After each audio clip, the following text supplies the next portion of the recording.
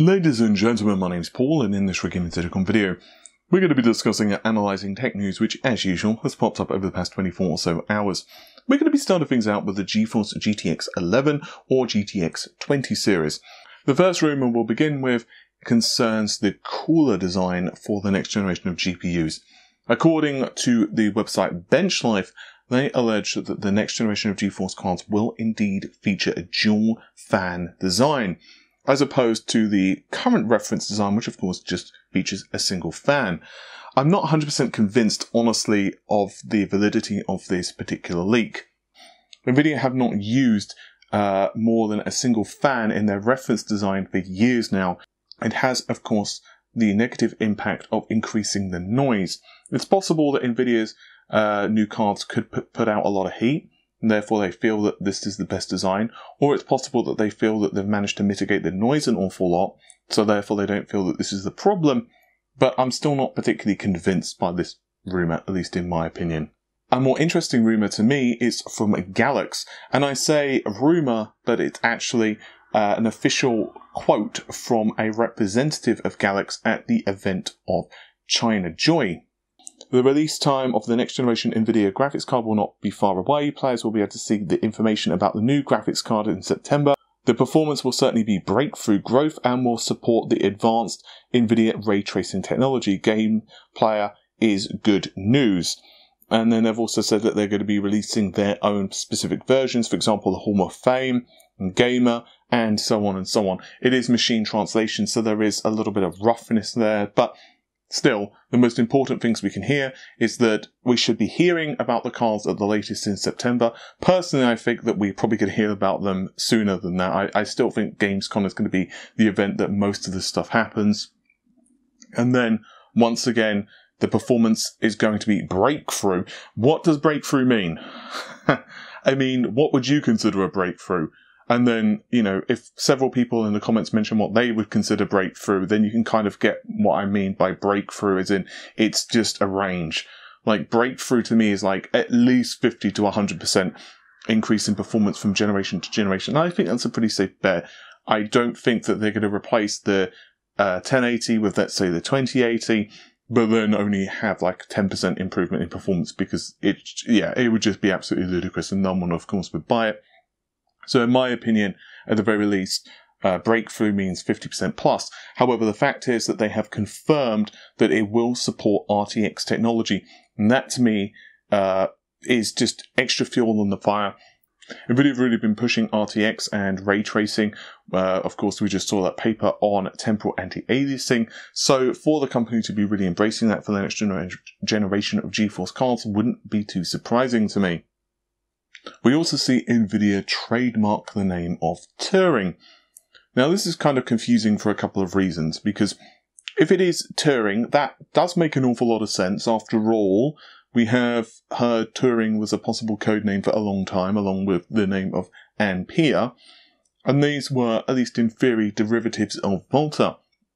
Of course, there's always a spanner in the works, and earlier this month, we heard from a rumour concerning Manly Technologies, who also produce GeForce graphics cards, and there was various EEC entries where we saw GA, which of course would mean it was Ampere. They, however, did deny that, so it's possible that these were troll entries, or someone's kind of screwed up in the company, or put these filings in just in the off chance because they were waiting for Nvidia to finalise the name, or something entirely different.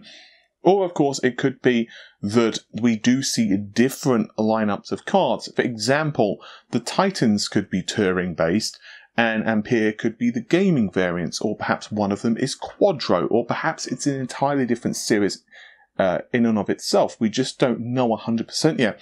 I wouldn't be surprised, honestly, if we did see both Turing and Ampere running simultaneously with some subtle differences between the two. Another YouTuber by the name of Adore.tv was sent over a whole bunch of information by someone who claims to be an insider / works at Nvidia. Now, I'm going to go through the information first and then go through my opinion. So, according to the information that's been provided, both the RTX 2080, I'll get into that in just a second, and the Titan RTX will launch in August. Then we will see a September release for the 2070, and November will see the release of both the 2060 and 2050. So going into the performance side of things first, the Titan will be 15% faster than the Titan V, or 50% faster than the 1080. We will see the 2080 being 8% faster than the Ti, or 50% faster than the GTX 1080.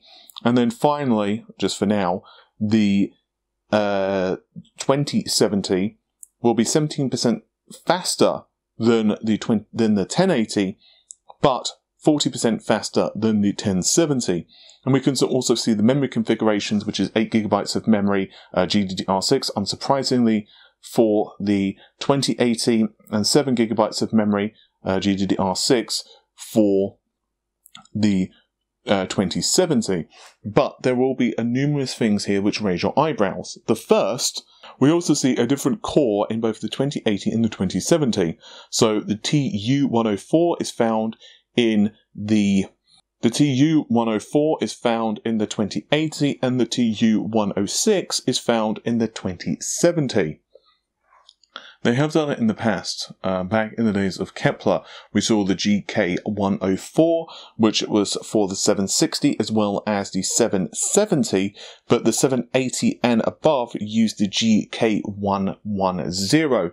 However, since then, Nvidia, for example, with, let's say, Pascal, we see GP104 being used in both the 1070 and the 1080. It's possible Nvidia could be going back in their ways here, particularly given the lack of competition from AMD.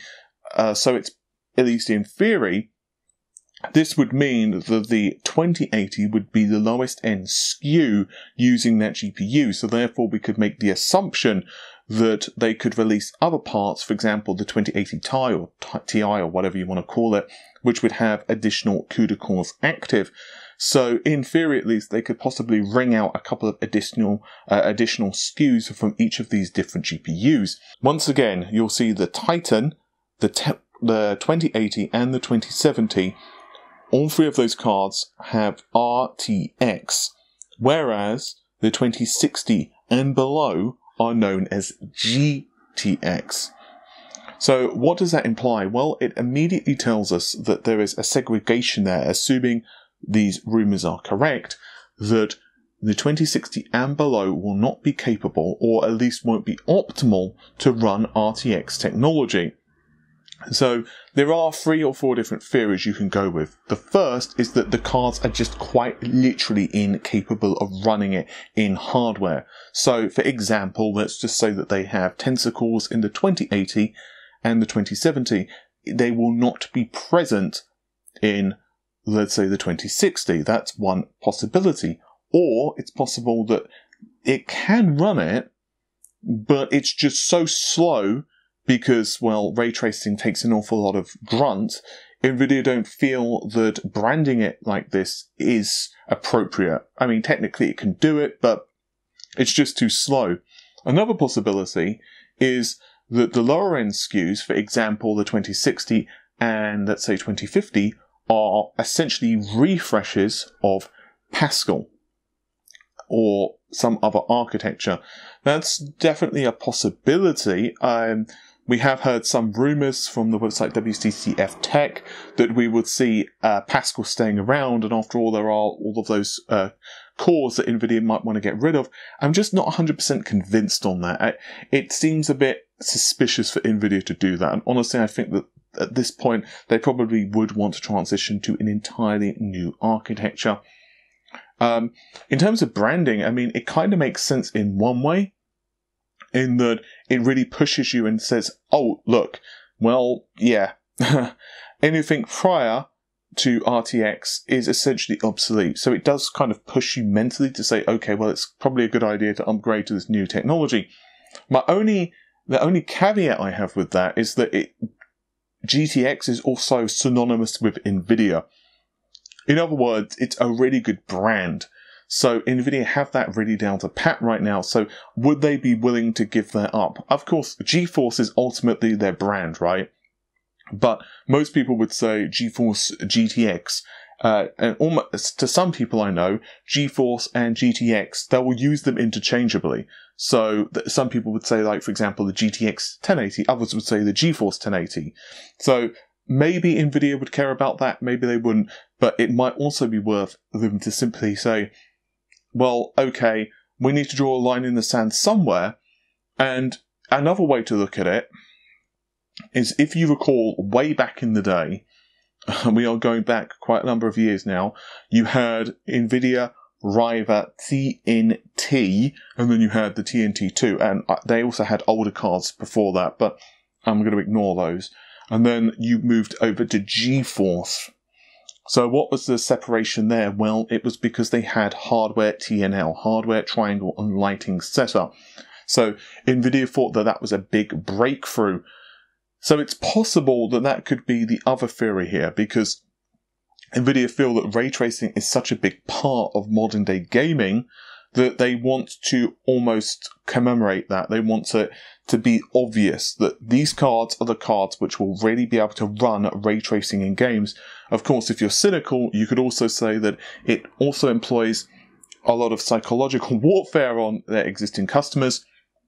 Even if you've got, let's say, 2 GTX 1080 Ti's in SLI, essentially speaking, you are still behind in terms of technology. Yes, your performance in frame rate. So, for example, let's say that you have 2 GTX 1080s, or say 2 1080 Ti's, and your buddy just happens to buy 2 2080s. Well, yeah, your performance might only be 15 or 20%, possibly less if you've got a hefty overclock on your card. But, so while your frame rates and, let's say, Rise of the Tomb Raider will be not that much different, Keeley, you will be behind in the ability to run RTX technology.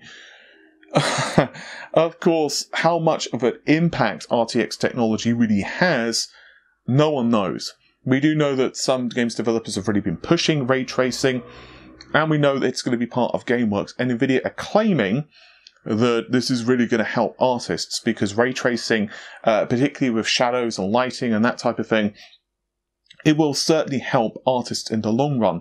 But there is that transition period, and even if you don't count the segregation in the GPUs of this particular lineup, you've also got to take into consideration that there is a massive back catalogue of cards. Like, if you've just bought a GTX 1080 like 3 weeks ago, or you have a Vega 56 and your Team Red, which is fine, or you own a GTX 970 or whatever, you may not necessarily have either the funds right now to upgrade, or possibly you're waiting for the next generation of cards, or possibly you're just going to say, you know what, I don't want to buy the 2080, I want to see what AMD counter with, or I want to go for the GTX 2080 Ti.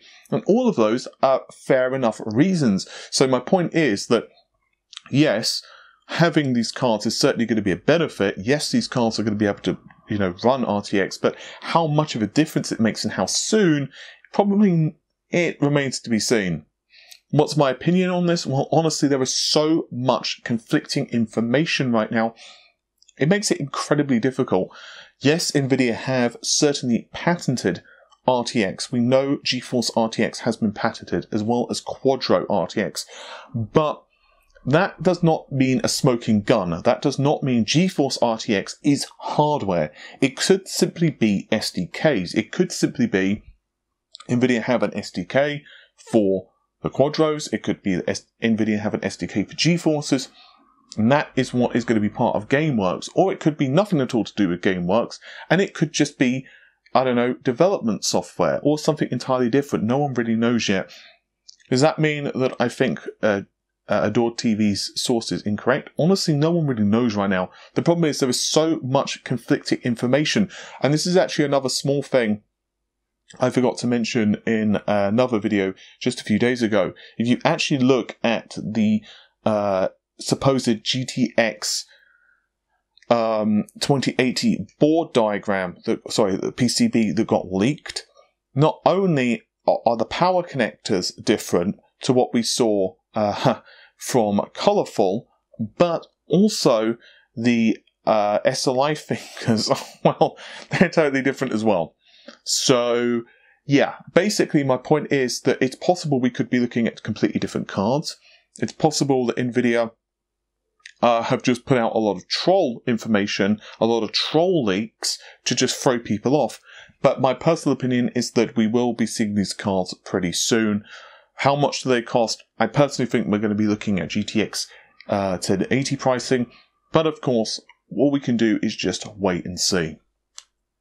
And now we're going to be discussing a really cool feature from Windows 10 Enterprise, which is known as In Private Desktop. This is really cool because it is essentially a sandbox version of a virtual machine, and this allows you to run applications and do things that won't necessarily... Now this will allow you to run untrusted application in a sandbox without the application being able to make changes to critical system files. So in short, if you're still testing things out and you're like, well, okay, this file.exe looks a bit suspicious. Do I really want to test this in a mission critical system? Well, now you can, and it sounds pretty darn cool. In Private Desktop Preview provides admins a way to launch throwaway sandbox for secure one-time execution of untrusted software.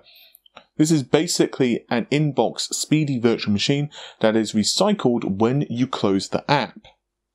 I do wish this feature was available for home users as well, because I do feel this is a very cool feature for a lot of users.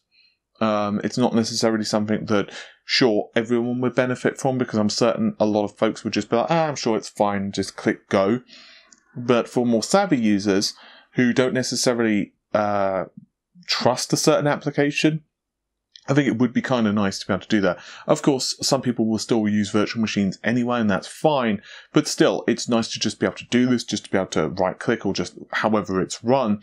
And in my opinion, it would be a really cool feature for Microsoft to roll out further. Before I let you all go, I just want to let you know that two of the winners for the MSI CPU competition have been selected, so you can find details on screen.